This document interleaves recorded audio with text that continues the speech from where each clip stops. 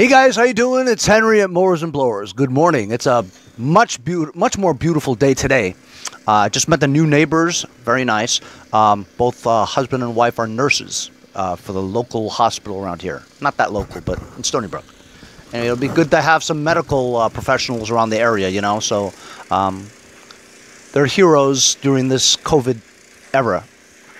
As you guys know from yesterday's episode, I was really busy with my lawn, and being that today is a nice sunny day, it's probably going to need some watering since I put seed down. So I might turn on my sprinklers today just to check out the heads and stuff. Also, I might go and visit my mom because I haven't seen her in a couple of weeks or 1 week since I dropped off supplies. 2 weeks. And so I might have to go and mow her lawn because I don't think she's ever had it done, you know, since this thing all started, you know. I actually haven't really mowed my lawn yet, you know. But anyway, as you know from yesterday's episode, this lawn tractor number 7 from my Mondo Mowers trade, has no compression. Zero. We put a compression tester on there and it shows 0 PSI. Also, it doesn't have any spark, which is unusual because if the flywheel's spinning and the magneto is on there, you know, I don't know how well it's on there, but and it has the kill wire on there. So maybe something's up with the kill wire. Maybe the magneto's not air gapped correctly, but if that flywheel's spinning, you should see spark unless the magneto's done, you know? So it has a myriad of issues that are possible. So we'll tear into that today by taking the hood off and just troubleshooting to see why it has no compression. In the meantime,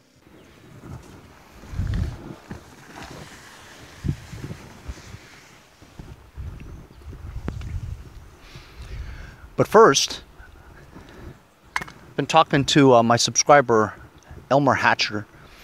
He saw my video and he says he needs this gas tank from my Murray number 6, the turd. He says his gas tank burned down a while back from his friend, so he needs a replacement to get his tractor going, and I have it right here. I have it listed for like 58 bucks plus shipping and all. So for Elmer, I'll do it way cheaper. So I'm going to take it off of eBay and just send this to him. Hey, look who's here. You Boba fans. Also, I had a guy on eBay who bought my wiring harness for my LT4000 tractor at Mondo Mowers number 2 that I stripped down. Anyway, he asked me if I had the left and right spindles to the front end of that tractor, and I says, sure I do. He's like, oh, well, will you send me the spindles? I'll pay you. I'm like, sure. So I'm going to take the spindles off of this thing and send Elmer the gas tank.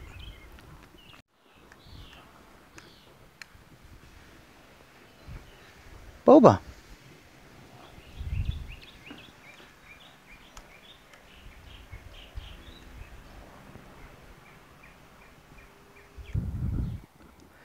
Let's see how easy or hard it is to remove the spindles off this front end axle.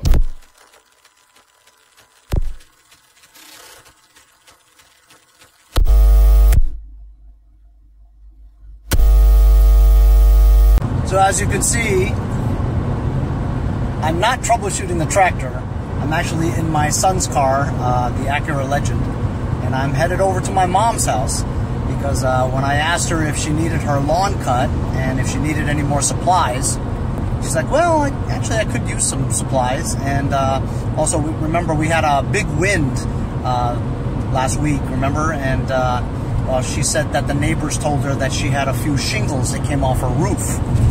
So today, I'm going over to my mom's house and bringing her some food and supplies. And at the same time, climb onto the roof and fix 3 or 4 shingles. I hope I don't slip and fall and die. You know?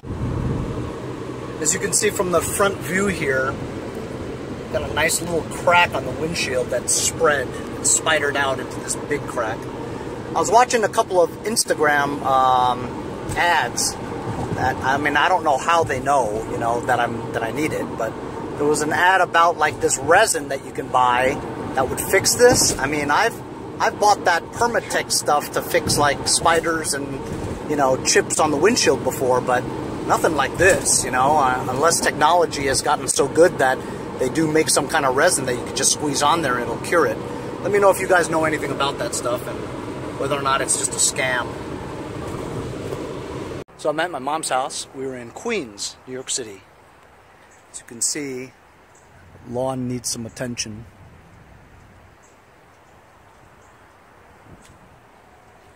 I'm gonna check out the roof and see what's up with the roof. First, I've got some milk, fruit, vegetables, potatoes, meat, steak, fish, poultry. I'm sorry. Yep, fish and poultry. Eggs, kale, spinach. Oh, and if you guys have ever stayed at DoubleTree hotels, which I have a million times, they give you their patented cookies. Recently they released the recipe for their cookies so that people would have something to do during COVID. And so my daughter made some for Grandma.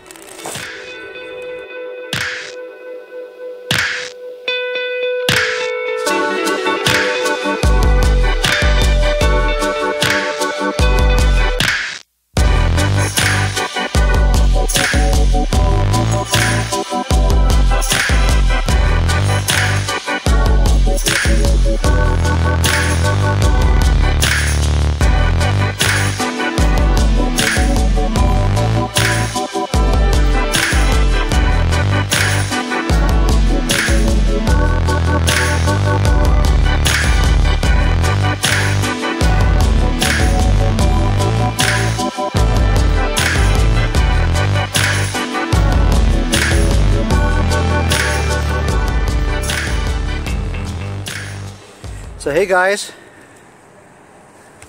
I'm sitting on my mom's house's roof in Queens, New York City. I guarantee you I've never given anybody a view like this before, and y'all seeing it right here. This part over here is not bad. I can stand on here without worrying about falling.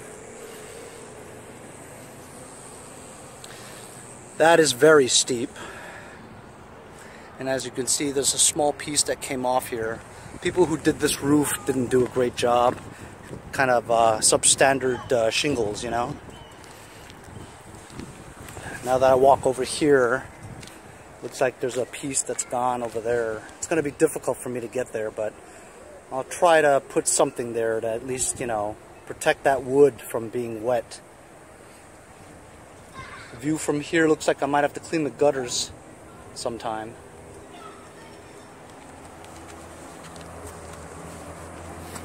This part over here is, as you can see, has blown apart. I could just, I've got some of that flash there. I don't know how old it is, but when it heats up, it'll melt. Slap some of that stuff on there, a couple of nails, ought to be okay.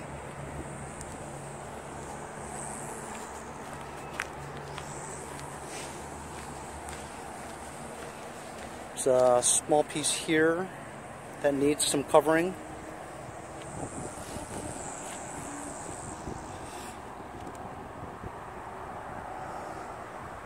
So if you guys could see in the distance over there, New York City is just about 30 miles down that way. That's just a bit of it. The skyline is behind those trees over there. But this area that she lives in is a very desirable area. It's called Douglaston, Queens. It's the second to last town that's right before the Long Island, New York City border. And so people who live in New York City, or people who don't want to spend the money to live in New York City, and I don't need to tell you about what rent is like in Manhattan. A small 500 square foot area, which is actually kind of big. 500 square foot apartment in New York City is like $8 grand a month. And so you could drive a half an hour to the city from here, and you're in the suburbs. This is what they call the suburbs, but it's still New York City, you know. Houses are very close together. But each house here, if you'll believe it, is a minimum of $1 million. Minimum. Even a hunk of junk is $1 million. You can take the house down to just the land. The land is $800,000. That's just how crazy the location is and the property value. Over there you can see she lives just parallel to the Long Island Expressway, exit 31. So that's why it's so convenient. People just get off the highway from work and you're home, you know? And then if you need to go to the city the next day, it's just a 20-30 minute drive down to Manhattan. That is if you can find parking in the city. You know, for you big shots who live in the city, you have your own parking spot in a garage somewhere. Anyway, I'm gonna get to work on fixing that first.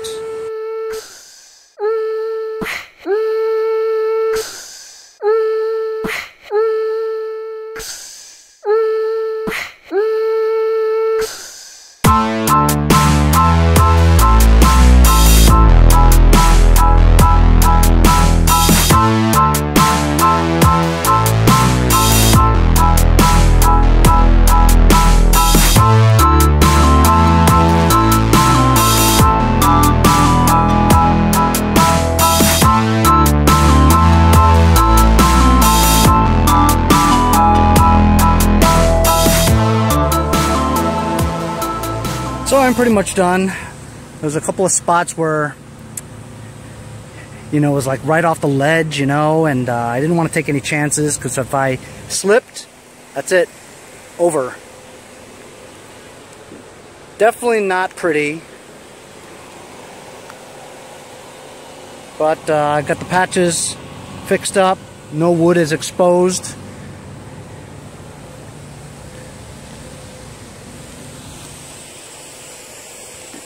With whatever I had, you know. I know you roofers, you're probably cringing. Hey, I'm not a roofer. But I had to help fix my mom's roof, you know, make sure the wood is protected.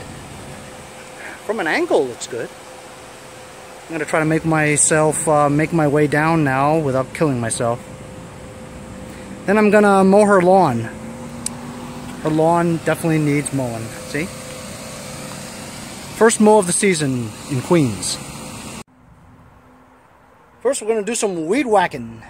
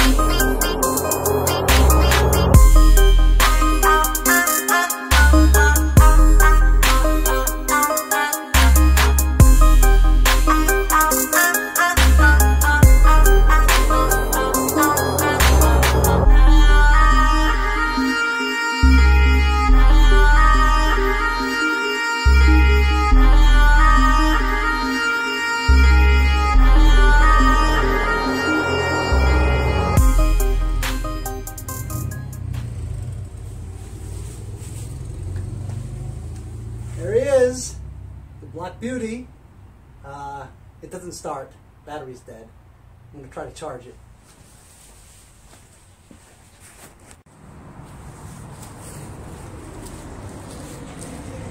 So the battery charger that I have over here is very old.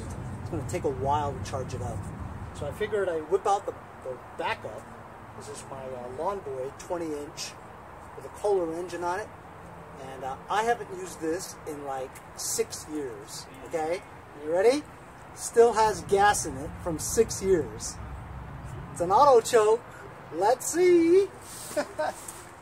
6 years, fellas.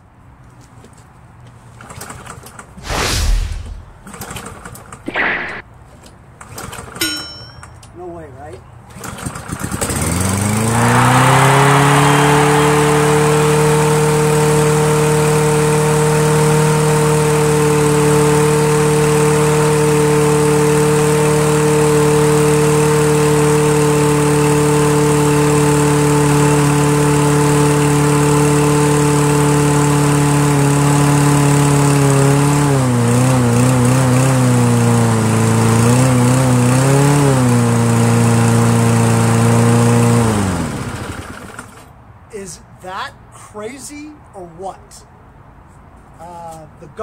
was kind of, not rusted, but stiff. So we just moved it around. It was like corroded or something in that joint. So that's why it was revving so high. But it's now moving freely. I'm amazed. I'm gonna mow the front.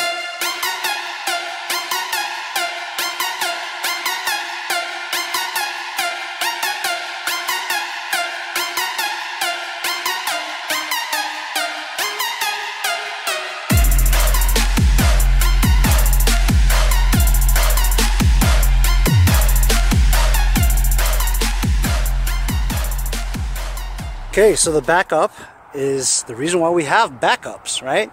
Is when the other one doesn't work. So, you know, it looks okay. Looks way better than before, doesn't it? Listen, so I take it back. I wasn't even into small engines 6 years ago. So, I think I got this 3 years ago. Nevertheless, I haven't used this thing in 3 years, okay? And it had old gas in it for 3 years. And I just pulled it on the third pull it started. And it mowed everything here. My battery's about to run out, so my adventure over here in New York City is gonna be cut short because I did not bring my charger. So what you see is what you get. It's been charging for about 15 minutes. Let's see if this mamma jamma starts up.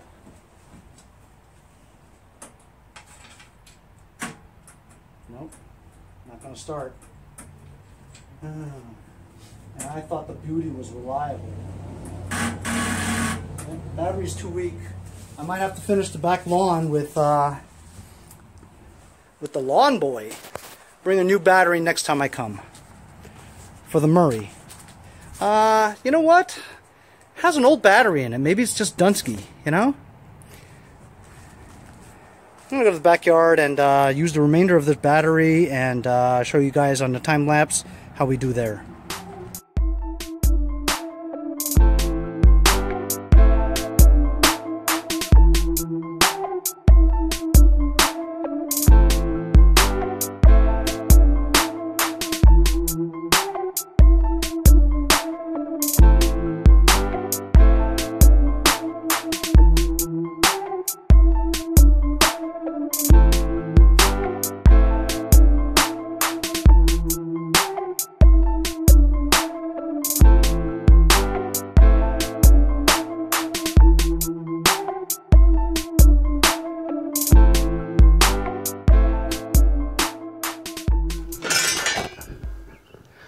Oh, so as you guys know, I just got back from my mom's. Holy cow, the whole day was just insane.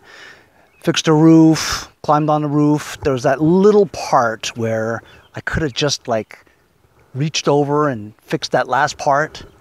But then I looked down and it was like 20 feet down, and I knew that if I slipped, that's it. I'm done, you know? So I just left it. What are you gonna do? The thing was like 25 feet tall, you know? Anyway. The Black Beauty didn't work, so fortunately you saw that Lawnboy 20-inch push mower. It's rear self-propelled, by the way. It's awesome. Fired right up after 3 pulls, and it performed fantastic. The grass was pretty long at my mom's, you know, almost like a foot tall. So when you went over it, right, I wanted to go kind of slow, because if you went too fast, all the grass will clog up the blades and it'll try to stall, you know. So I actually had to go through it again, you know, 2 times. And I actually did a diagonally too, just so it would, you know, get all the little, you know, spikes that were still sticking up from not being fully cut. Anyway, so on the drive home, right, I got a text message from the dude that bought my snapper with the snapperizer. Remember, I just left it on my driveway for 30 bucks, right? So he sends me a video of it working, and here it is.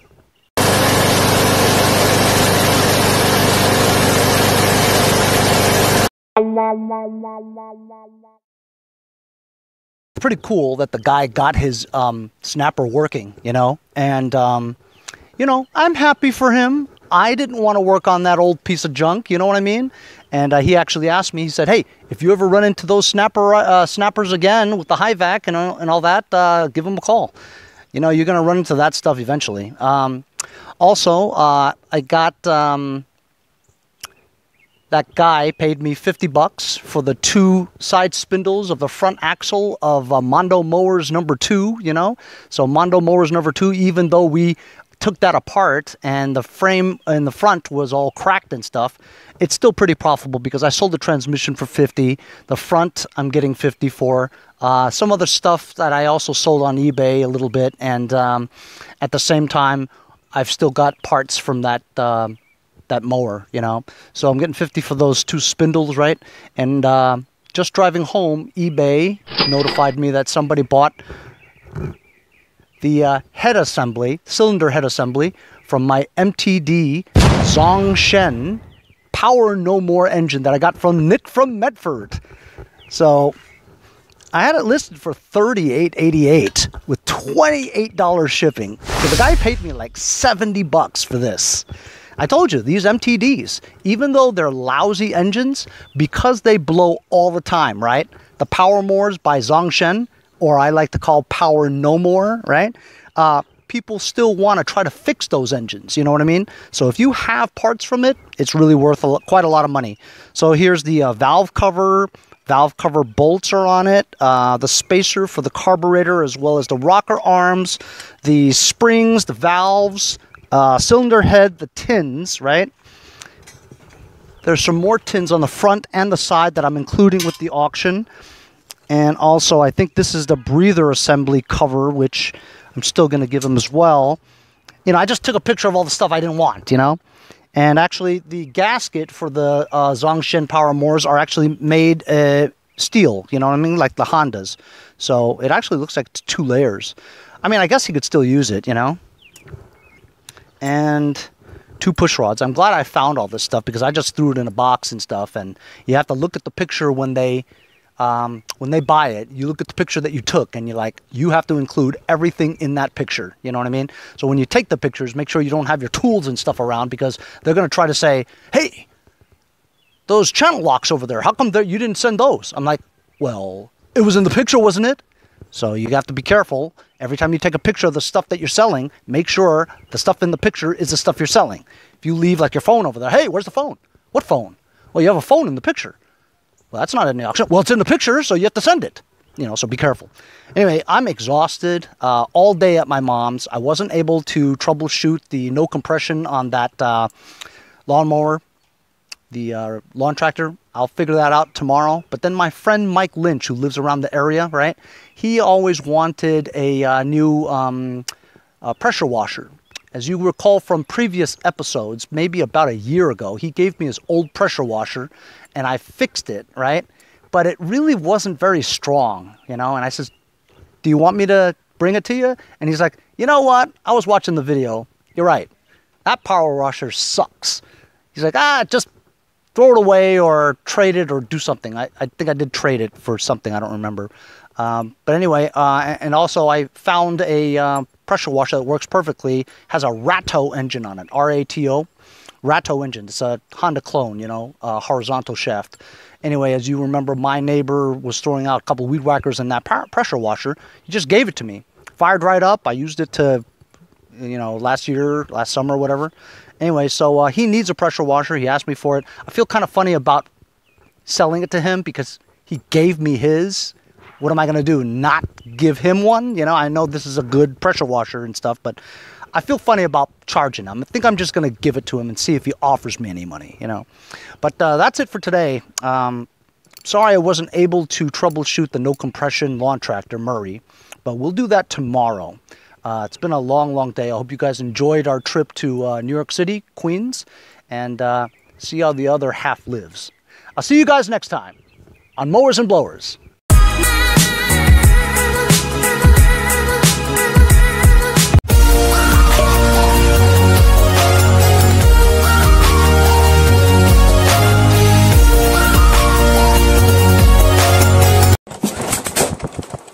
Holy cow.